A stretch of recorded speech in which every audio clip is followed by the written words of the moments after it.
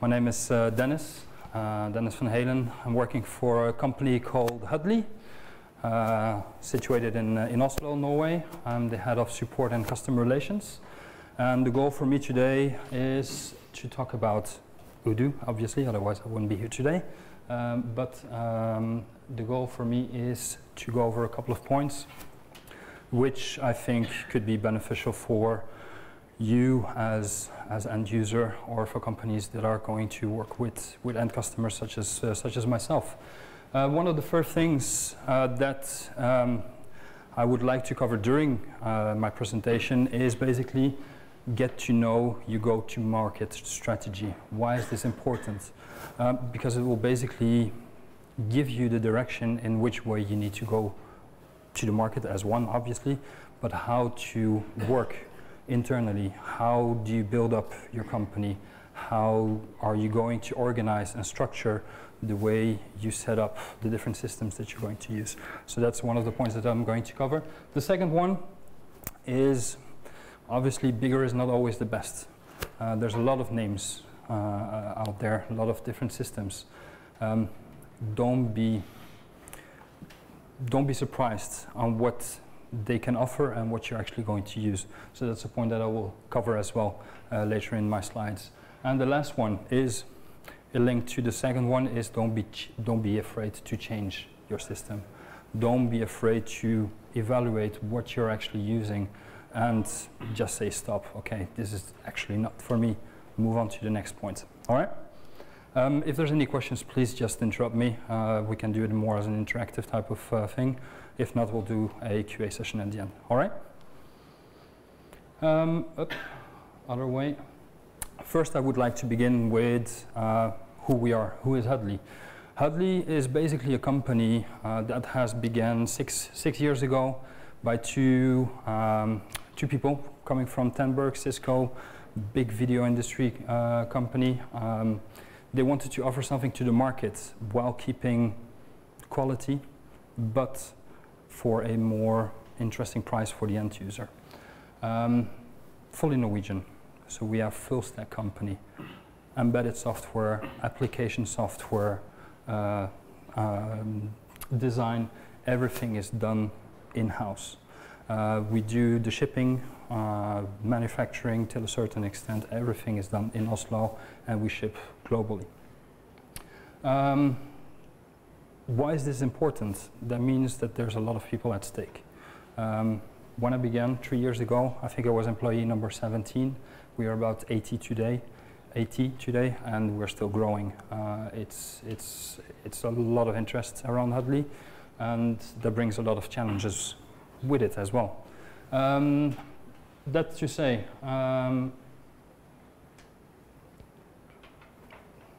try the video. Unfortunately, there's no sound, but what I wanted to show you is basically kind of what we do.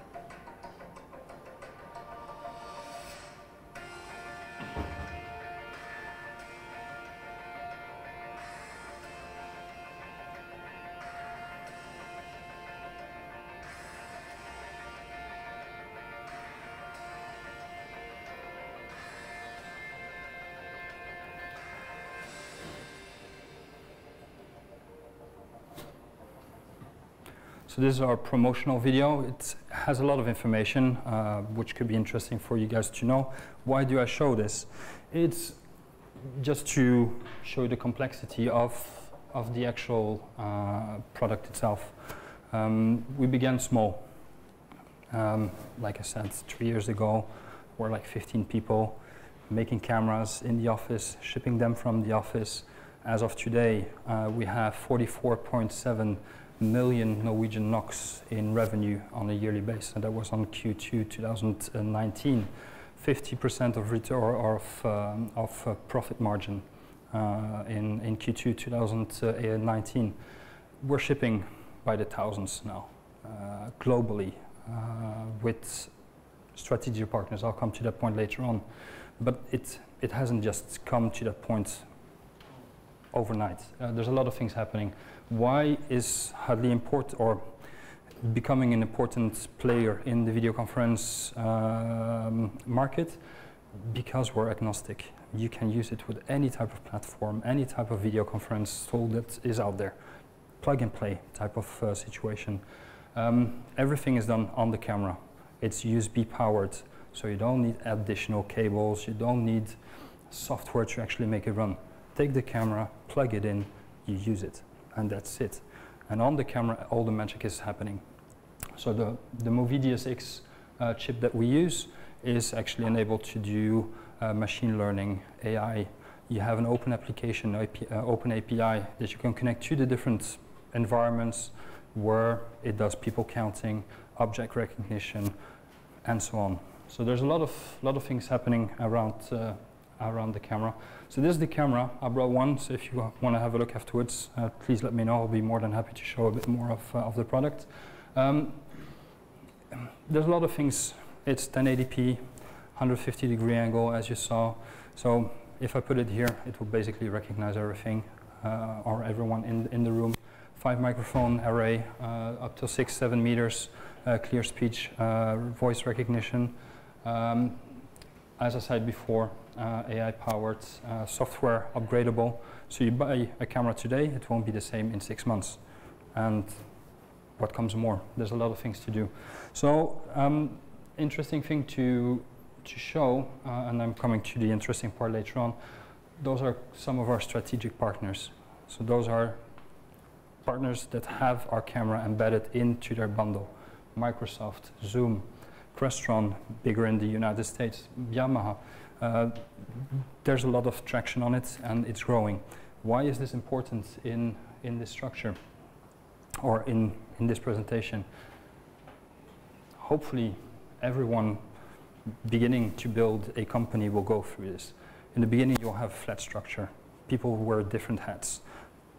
People will do different things based on what they are used to work with. So you have person number A will choose those type of systems, person B will choose those systems. They will not correlate together, they will not work together because there's no direct need. Everyone will actually operate and it will kind of work till a certain extent. But then your product becomes known, you begin to ship more, hopefully there's success. You go into a more silo structure. That means that there is a structure in place, management, specialization, more correlation between the different departments, and there's a dependency on the different departments as well. That means that you need to be able to work in a structure that works for everyone without spending time, money, integrating different systems, right? So that brings me to the next slide. Is potentially one of the most important slides that I will show you today. Here you definitely see basically the past of how Huddly has worked, how they work today, and how they are going to work in the future. As you begin, as in the past, we have used a certain amount of modules in Odoo, while using a lot of different other ones. Like I said, it works till a certain extent, but the more you involve, the more you become dependent on the different departments, on the people, on the service that they provide, and the market that you're going to work with, you will phase out different systems. So as you can see, we have had a lot of different external platforms. Yeah, I'm not going to enumerate them all, but it is, as you can see, it's clear. We're at the moment fading out a lot of external services, and in the future we'll go full stack on Odoo because we see that there's a need to do so. It is all integrated, it is automated, it's linked together. You don't have to do much more external or connections with the different systems, which allows you to basically concentrate yourself on the customers, on your product, and basically gain revenue, right? And that's what you are supposed to be doing as a company, is to be successful. Yes. Do you use the shop system from Odoo? Because I can see Shopify. Yes. No. One of the things that we have seen from the beginning since the strategy is that it has shifted completely. We thought that we were the only thing that we knew, we're going to ship globally, and it's still the case today. However, we've seen that since that we've put the first product on the market, that the individual user case is actually not the one that is not the one that is being used. We thought that it would be. So the e-commerce environment is only representing 1.5% of our revenue. So we're not doing anything. So we have a product on Amazon. We're thinking of changing it because just to administrate Amazon is a lot of work. Well, we could do it simply with Odoo. However, the way we work today is more B2B, 2 strategic channels, distribution channels, and that makes it much easier to dispatch. Yes. Yes. Yes. And the goal would be then to have a partner portal, to have their services registered on those partner portals, have the certain amount of documentation, and they will be able to buy basically the product through that system, and that's why we're going full stack. So there's a lot of projects ahead. So it's a good thing for us. So yes, by the end, Odoo does offer us a lot of different solutions, which we have been really happy with so far. And over the last 3 years as well, we have seen a huge development on Odoo's side, which makes it, or made it much easier for us as well to basically begin onboarding much more modules and to provide all that information into that system rather than using external systems. All right. So I touched a bit on this one. Why choosing Odoo? I believe I've heard it in one of the sessions today. One thing is potentially, again, a repetition, is you have everything in one system. Everything is related together. So that's I think the most important one. It's easy to use, accessible. The people that work behind Odoo are approachable, which is not always the case. I've worked with many different services before, and I can assure you that the people on Odoo are much more serviceable than other systems that I've used. But one other point as well is just the cost. It is 1/8 of the cost of any other systems, and it has to be mentioned, to be honest, because by the end, why pay for a service that costs you millions of thousands of Norwegian crowns or euros if you only use 10% of it, right? Here you have a system. You basically add what you need to add based on the usage, and you pay for what you use. I think it's a good system, and that's why Odoo is literally one of the systems that is on top of the list for us, and we'll definitely continue working with them.